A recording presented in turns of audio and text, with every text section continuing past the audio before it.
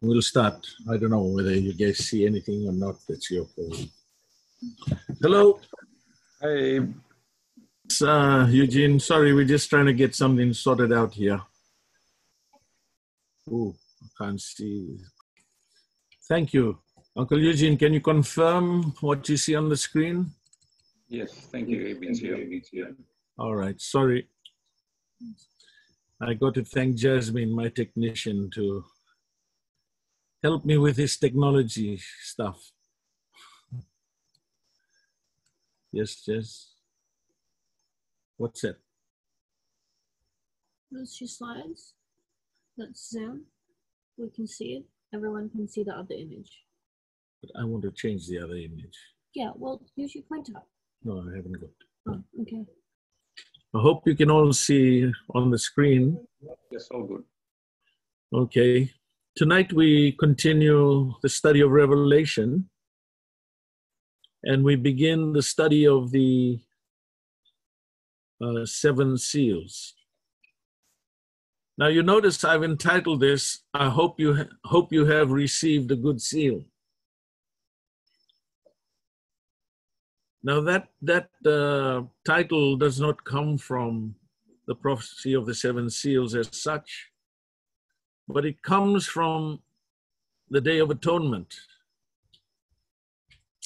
And I read to you from a book called The Messiah in His Sanctuary by F.C. Gilbert, a converted Seventh-day Adventist minister over 100 years ago, who was converted from Judaism. F.C. Gilbert. And F.C. Gilbert, in his book, The Messiah in His Sanctuary, I read to you a quote he makes from the Jewish Encyclopedia about the Day of Atonement. And he says, at the close of the services on the Day of Atonement, the people would clasp each other by the hand and offer one another the glad expression, hope you have received a good seal. And that's how the Jewish people would greet each other at the end of the Day of Atonement. I hope you have received a good seal. I think as we proceed through this study, and especially as we go into the closing sessions, you will begin to understand how meaningful this is, this expression,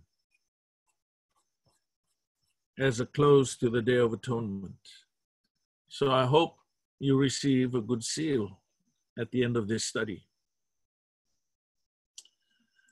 Now, we've broken it up into 6 sessions. Tonight we'll look at the throne room of God.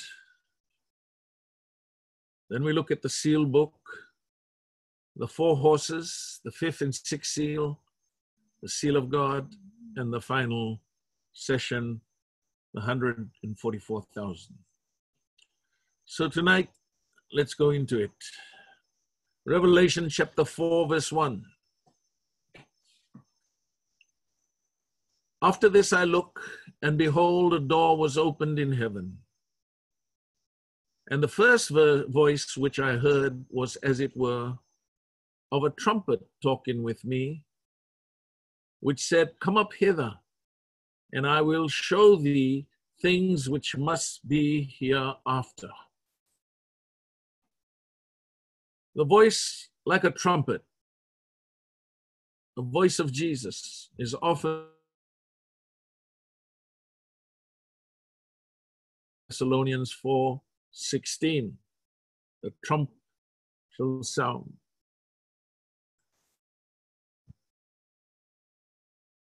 Come up. Come up is a important, come up hither.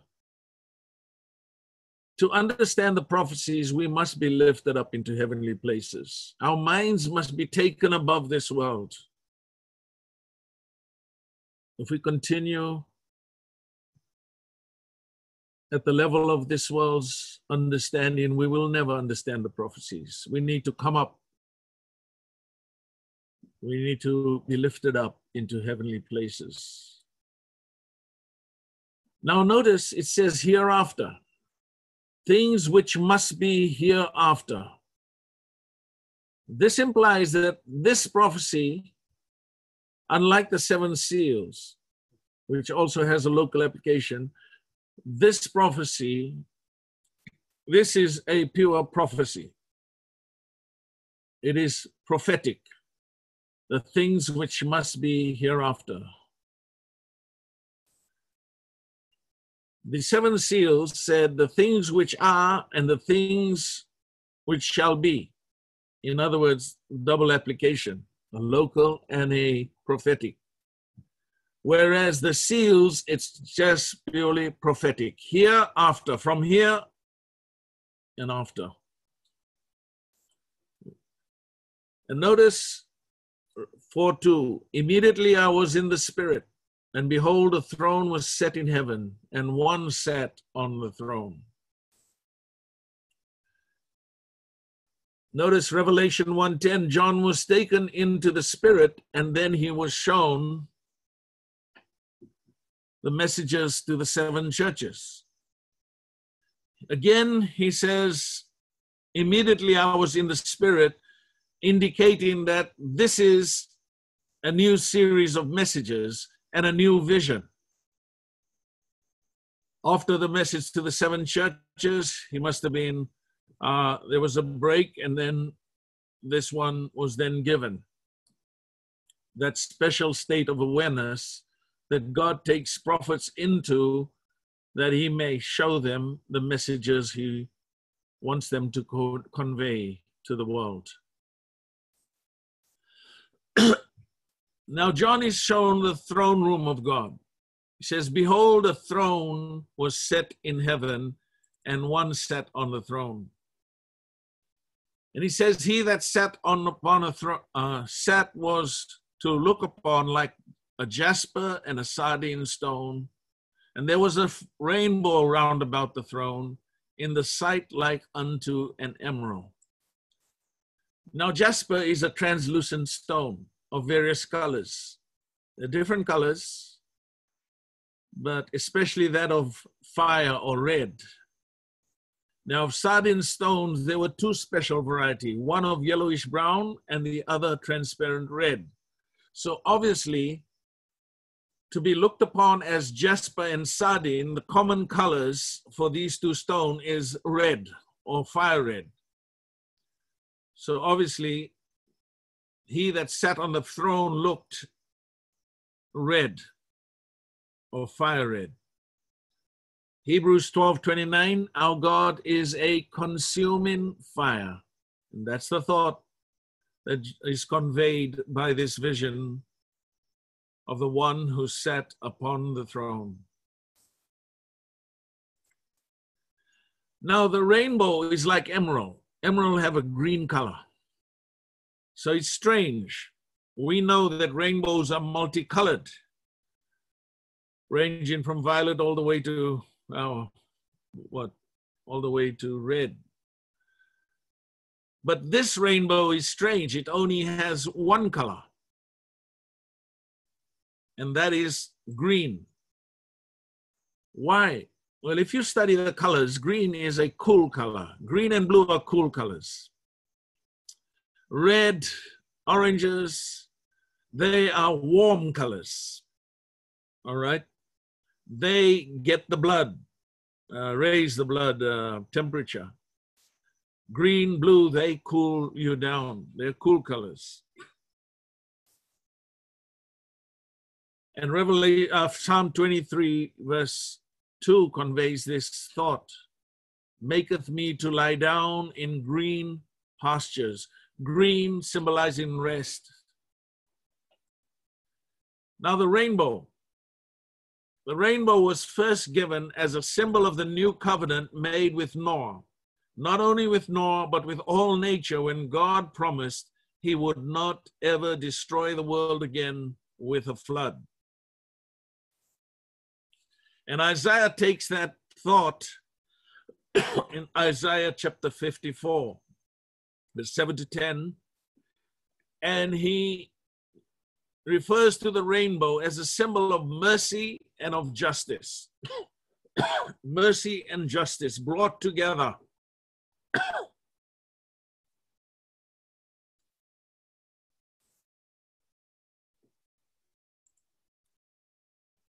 Now, round about the throne were 24 seats. And upon the seats, John describes 24 elders, 24 elders, clothed in white raiment, and they had on their heads crowns of gold. Well, as you've seen over and over again, white denotes righteousness, so we won't dwell too much on that. Crowns of gold. Crown of righteousness, 2 Timothy 4:8. 24 elders, we'll leave that for later on in this presentation, as we come back to that. But notice it says, out of the throne proceedeth lightning and thundering and voices, and there were 7 lamps of fire burning before the throne, which are the 7 spirits of God. Again, the Holy Spirit is referred to as the 7 spirits of God. 7 complete throughout all this sequence of events. The Holy Spirit is overshadowing, controlling, working, doing what only He can do. 7, again, complete sequence of events. As we saw with the 7 churches, the sequential nature is often not understood. People say 7 means complete, but 10 also means complete. The 2 numbers both mean complete.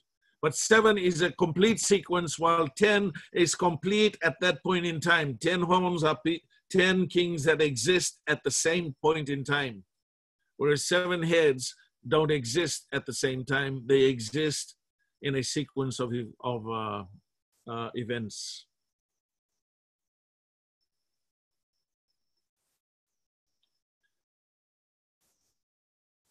Now, before the throne, there was a sea of glass.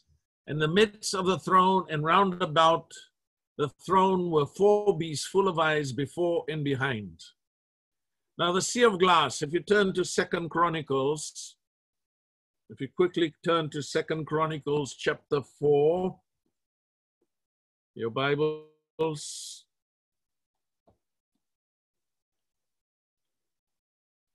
and verses 2 to 6.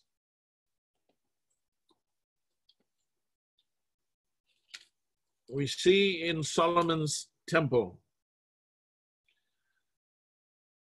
And also he made a molten sea of 10 cubits from brim to brim, round in compass, and 5 cubits the height thereof, and a line of 30 cubits did compass it round about.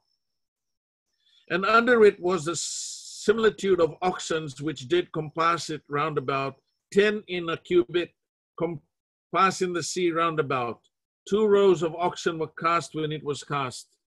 And it stood upon 12 oxen, 3 looking towards the north, 3 looking towards the west, 3 looking towards the south, and 3 looking towards the east. And the sea was set upon them, and all their hinder parts were inward. Here is a description of the laver, or referred to as a sea of glass. Why is it referred to as a sea of glass? Because in Exodus chapter 38, verse 8,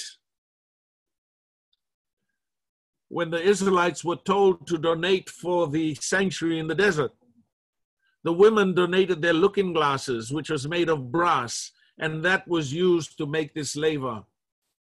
All right, the mirrors. What is a sea of glass all about? That's where the priests washed before they went into the holy place.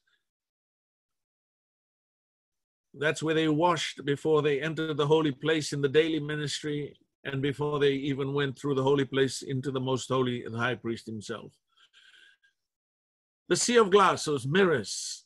James likened the law of God to a mirror, which when you look in it, it tells you what you need to do to fix up your appearance.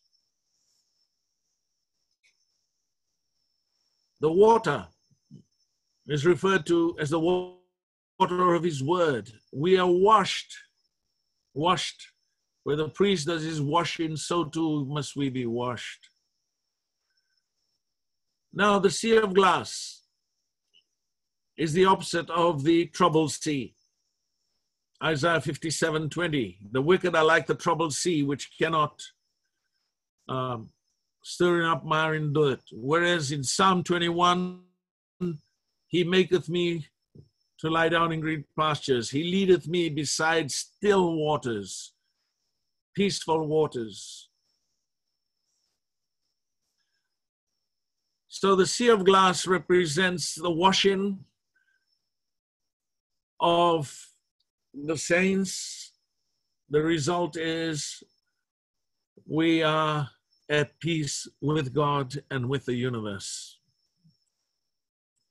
Now the 4 beasts and the 24 elders are located around the throne of God. Now we will look at those 4 beasts. Now we see something here, a table. John sees 4 beasts, Ezekiel sees 4 living creatures, and Isaiah sees seraphims. This table compares their vision and how they describe it, the similarities and the differences. All right? John says the beasts were full of eyes, or an alternative translation in the Greek is shining brilliance, shining brilliance. Ezekiel describes the 4 living creatures as the color of burnished brass. Okay, brass that is shined, polished, so that it really shines. Isaiah does not mention their appearance at all. John says these beasts had 6 wings. Ezekiel, they have 4 wings. In Isaiah, the seraphims have 6 wings. Verse 4, the 4th point, the beasts cry, holy, holy, holy. Ezekiel doesn't mention what they utter, whereas Isaiah, the seraphims cry, holy, holy, holy. John describes the beast as a lion, a calf, the face of a man, and the flying eagle, respectively. Ezekiel describes these 4 living creatures having 4 faces, the face of a man, a lion, an ox, and an eagle, similar to what John saw. Isaiah does not describe the face of the seraphims. He says their faces were covered. So here are some similarities and here are some differences. Okay. Now Revelation 4:6, the 24 elders and the 4 beasts. Now notice in Revelation 5:8-10, the 4 beasts and the 24 elders sing, Jesus is worthy, for he has redeemed them and made them to reign on earth. Now, the very song they sing indicates where they came from. First, they have been redeemed. Second, they shall reign on earth. Blessed are the meek, for they shall inherit the earth, Jesus says. So this tells us where the 24 elders and 4 beasts came from. They're not 4 beasts in heaven somewhere. They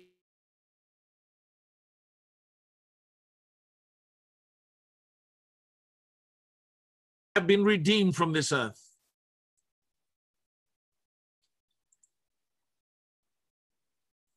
Now, if we look at the camp of Israel, when they camped in the desert, and you'll find this described in Numbers chapter 2 and 3.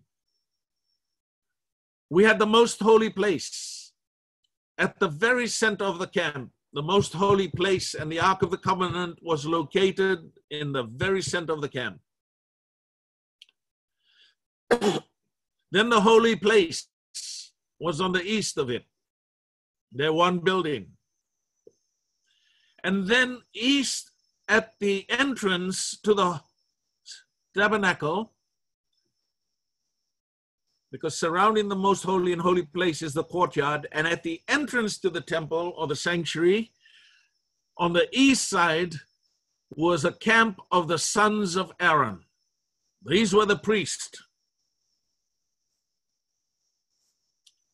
And then surrounding the sanctuary, closest to it, were the families of the Levites, the Merarites on the south, on the north, the Kohathites on the south, and the Gershonites on the west. These were the four families of the Levites that camped closest to the sanctuary. And then further out, we had the camps of the Israelites. We had on the east the camp of Judah. And each camp contained 3 tribes. So Judah was in the camp of Judah, and together with the tribe of Judah was Zebulun and Issachar. So that was the camp on the east side of the sanctuary. On the south, on the north side, we had the camp of Dan. And together with Dan was Naphtali and Asher. So the camp of Dan consists of those 3 tribes. Then on the west was Ephraim, and together with Ephraim was Benjamin and Manasseh. And on the south was a camp of Reuben, and together with Reuben was Gad and Simeon. So this was the arrangement of the camp of Israel whenever they would camp in the desert during the 40-year journey through the wilderness from Egypt to the promised land. Now that's important we understand this, because each camp had a standard. In fact, each tribe had a standard based upon the comments of Jacob on his dying bed and Moses before he would pass on. And Judah, the standard of the camp of Judah and the tribe of Judah was a lion.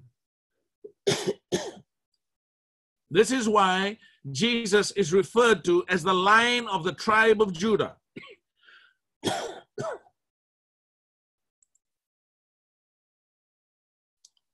The standard of Dan was of an eagle destroying the serpent.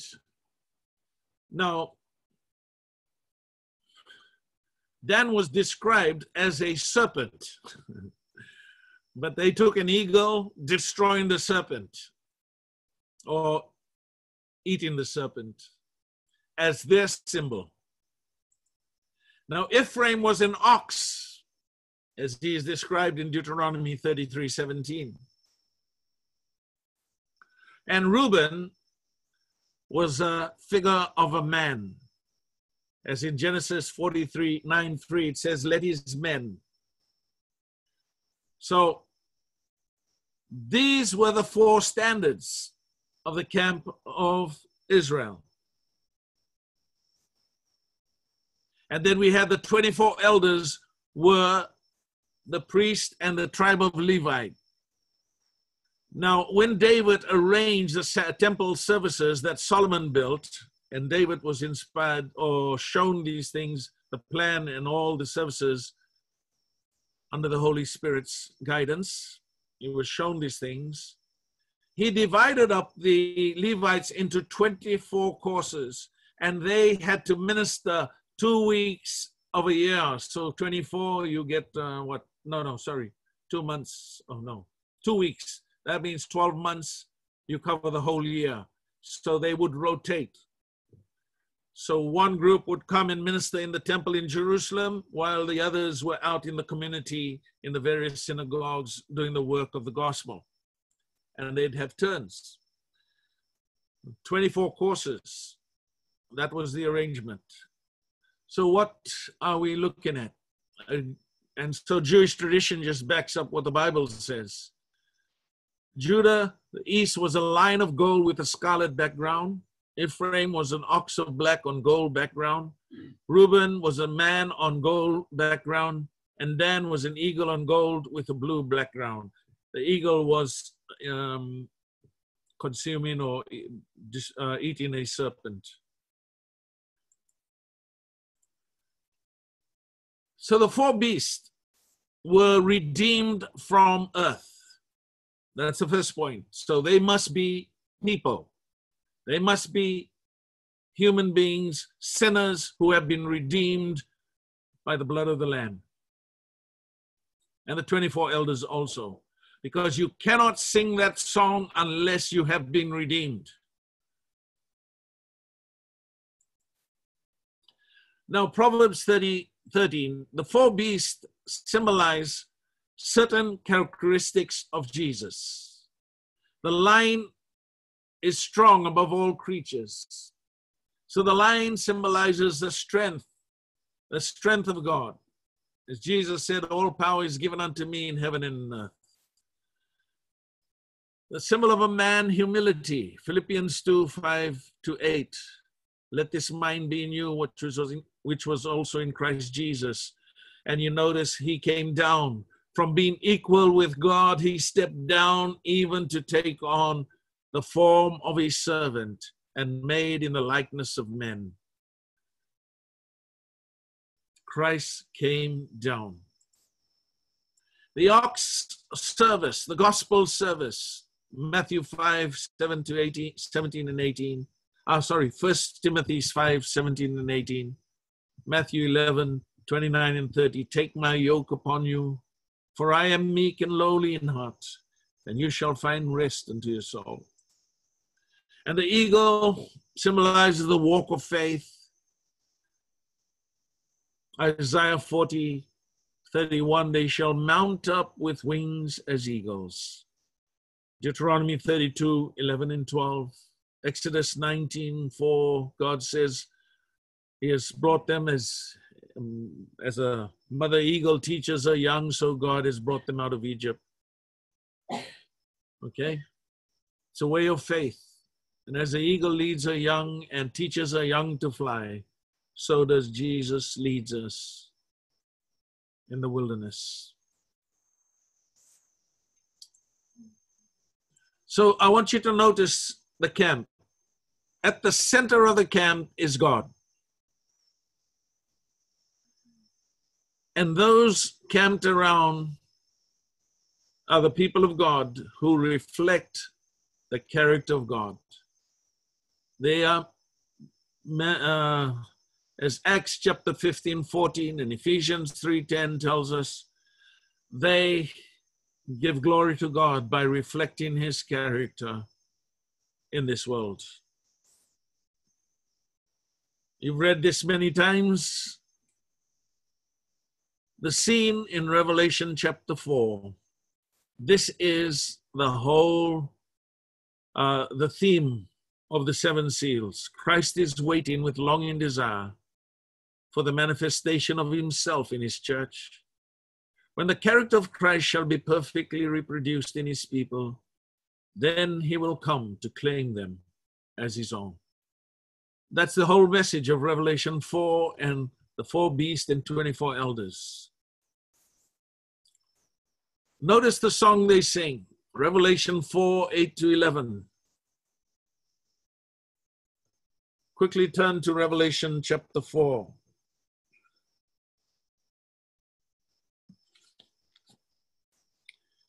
Verses 8-11.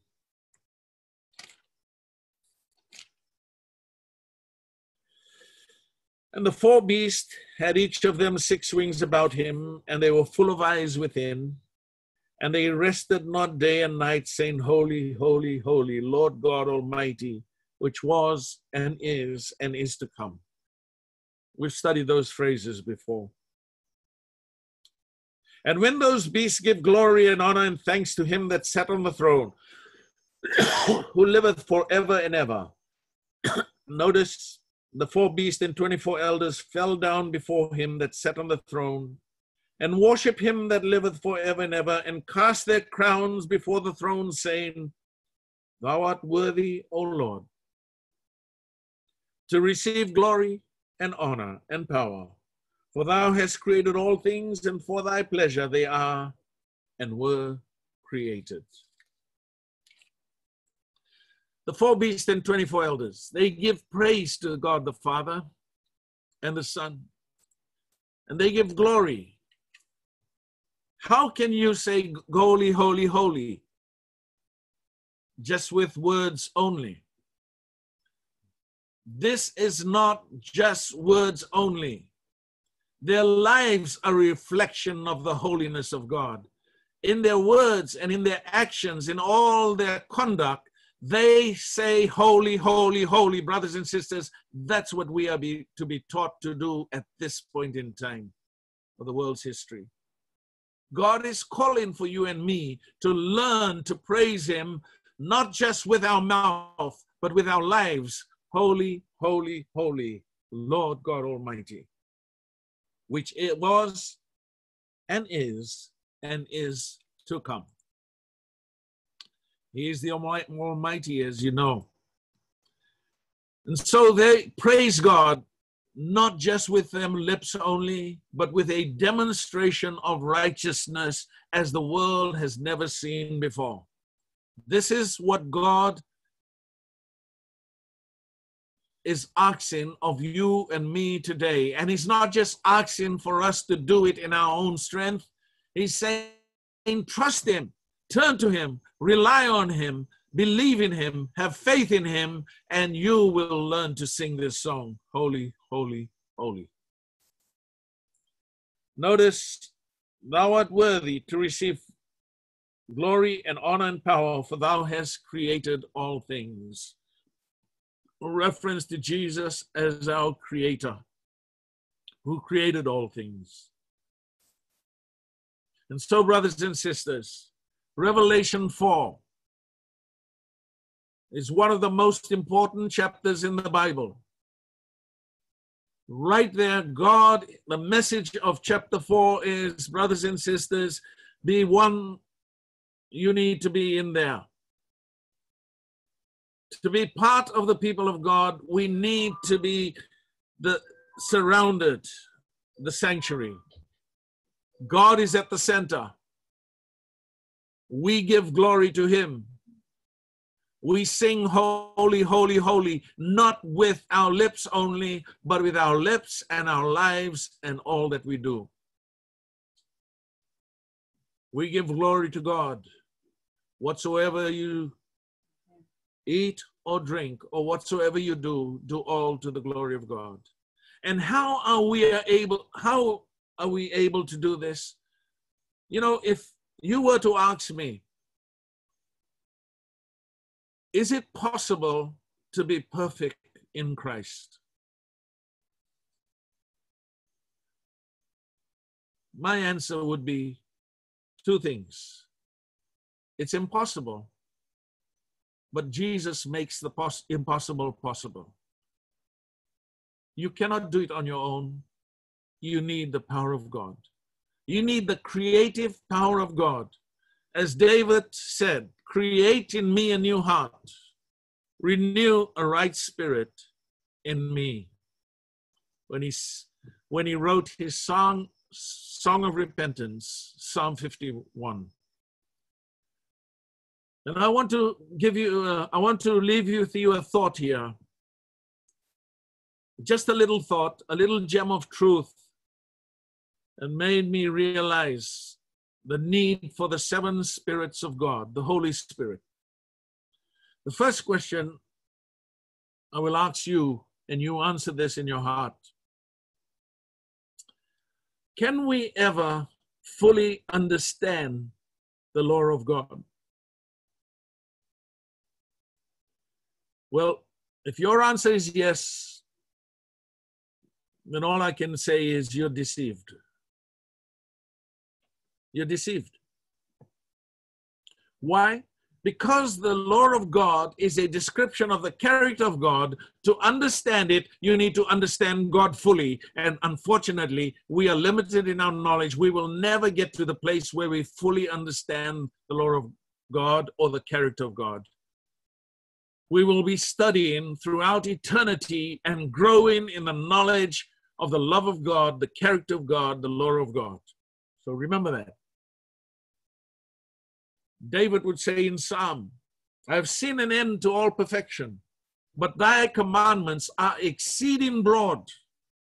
In other words, he's saying, as much as I understood what it meant to be perfect, your commandments are broader than that, exceeding broad. It's beyond my understanding. And so the next question I ask, how can you be perfect when you cannot perfectly understand the character or the law of God? I struggled with that for many years, until it dawned on me. We can be perfect, even though we cannot perfectly understand the law of God. And the only way we can do that is if we have someone to guide us who perfectly understands it. And who is that someone that is given to help us be perfect, even though we may not fully understand or appreciate? That's the seven spirits of God. That's the Holy Spirit. That's why Jesus sent him. That's why we must depend on him fully and totally. Even when we don't understand, just do it when he speaks to your heart. Just do it. And that's how you become perfect in Christ. Never out of Christ, impossible. In Christ, I can do all things. Brothers, that is why we need to depend fully on God, on the guidance of his Spirit, on the strength of his Holy Spirit, that we may give glory to God, that he may wash us clean as David. He may create in us a new heart, renew in us a new spirit. And at the end, we will sing, holy, holy, holy, and give glory to God. May God bless you. And I invite you to pray. Now, I'm not sure if we'll have time for questions and answers, but I leave that to Uncle Eugene. Let us pray. Father in heaven, thank you tonight. We can spend some time studying the book of Revelation. So much to learn, so little time to do it. But you can teach us more in a moment with your Spirit than we can ever learn in a lifetime on our own. So please teach us. Thank you for your kindness and love. Thank you for the wonderful illustrations you give that simplify the truth, that give us that which is necessary knowledge, that we may give honor and glory to you and sing holy, holy, holy. Father, bless all who have tuned in tonight. We thank you in Jesus' name. Amen.